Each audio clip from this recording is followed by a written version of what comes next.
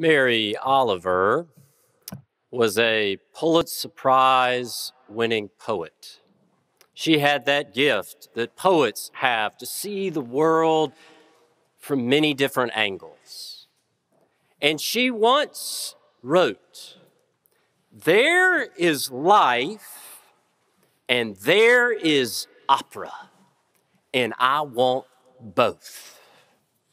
That she saw what we all know, that there are different sides to life, that there is the dramatic, where our emotions are up and down, and there is the mundane, where everything stays the same.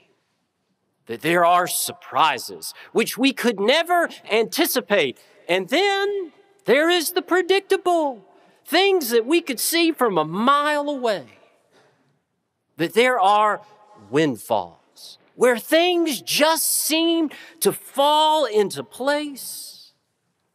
But then there are hard-fought battles, where we are white-knuckled and we grind our teeth. And Mary Oliver says, I want both. Both the daily tasks and the breathtaking moments, both the passionate and the practical, because both are necessary to life. And we find both of them woven into our faith. There are countless stories throughout all of Scripture about calling. There's Abraham and Sarah who are called and set out into the unknown. And then there is Deborah, who provides steady leadership and wisdom for the people of God. There's Isaiah, who's called to speak but does not know how, and yet he is willing to try. And then there is Peter, who stands tall and confident for a while, but then falls flat on his face, but learns how to lean into the grace of God. And then there's Mary, the mother of Jesus, full of joy and singing praise to God. In all of those stories about calling, we find the passionate and the practical. And when Jesus responded to his calling, he waded into the waters of baptism. Standing there in the River Jordan by John the Baptist, it was a stained glass moment. It was beautiful that he waded into those waters. He was plunged down into them like the power of grace washing over this world. That the heavens opened up. It was a thin place where heaven and earth met. And a dove descended like the power of the Holy Spirit. And there was this voice that said, "This is my Son, my beloved, with whom I am well pleased." And the only thing that spoke louder than that voice was the silence. The people were speechless. It was a breathtaking moment, full of grace and truth. It's why we pack our bags and we travel and revisit that river each and every year to remember Jesus' baptism. Maybe to recall our own, or at least to reflect on our journey of faith. It reminds us of our shared calling, standing there at the river, which is full of passion as it inspires and renews. But then there's also the practical side of baptism. which the words of the prophet Isaiah remind us of as he is talking to the people of God in all the challenges that they faced. Do not fear, for I have redeemed you. I have called you by name. You are mine. When you pass through the waters, I will be with you. And through the rivers, they shall not overwhelm you. That Isaiah was reminding the people of the Exodus, where the presence of God came to the people, crying out for help in Egypt, dealing with the oppression of slavery. And then God led them through the waters into freedom, like the grace of baptism. But that journey was full of challenges. The people were being chased by their enemies, and they didn't have food or water for the wilderness in front of them. And they even regretted leaving Egypt, thinking it was a mistake. That there are all these challenges and pitfalls that we find within our shared calling. That there is passion and beauty, but there is also the hard and the practical. And when we face the hard and the practical, we have to remember the other side of our calling, the assurance of God. I will be with you. I have called you by name. You are mine. And strangely enough, if we ignore the hard and the practical, we will miss out on the beauty and the passion. That as beautiful as Jesus' baptism was, when he emerged from those waters and walked out of that river, he still had mud on his feet. That he went out into the wilderness to face temptation. And then he began his ministry to others, dealing with all of those challenges that comes from serving the needs of the people around you. But there are a few simple things that help us deal with all of those challenges of our shared calling. They are the ways of Jesus, the ways of love, commitment, humility, and kindness. That they turn out to be rather practical, but they lead us to the beauty of grace. Cecil Sherman, in his own words, was born, bred, and buttered a Baptist.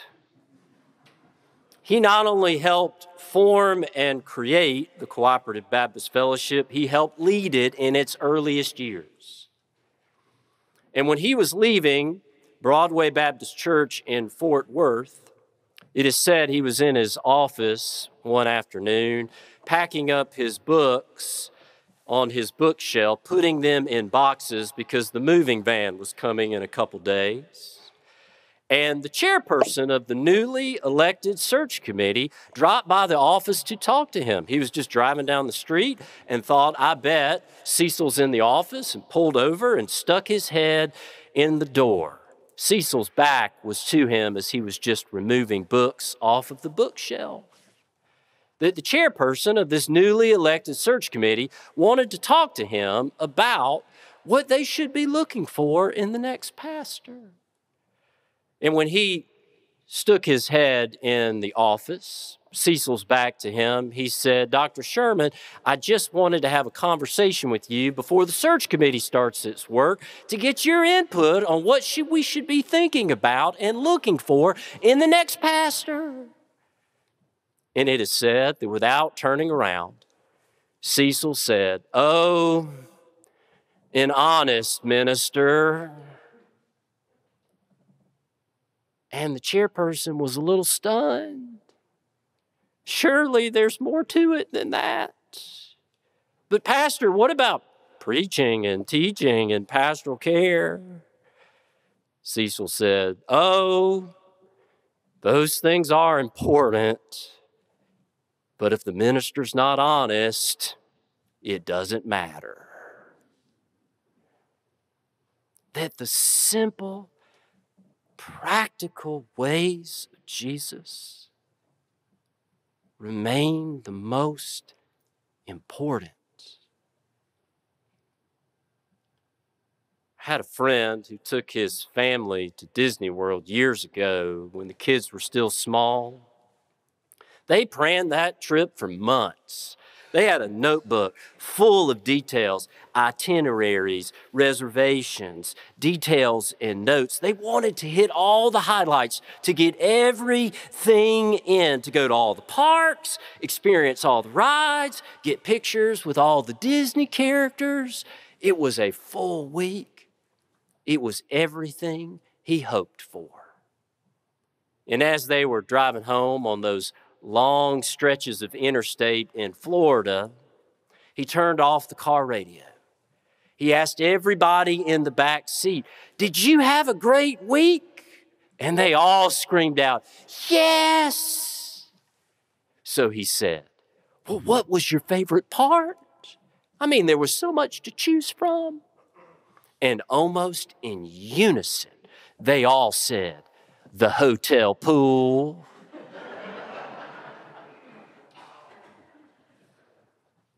We should never discount the simple, basic, or practical because it can reveal the beauty of grace,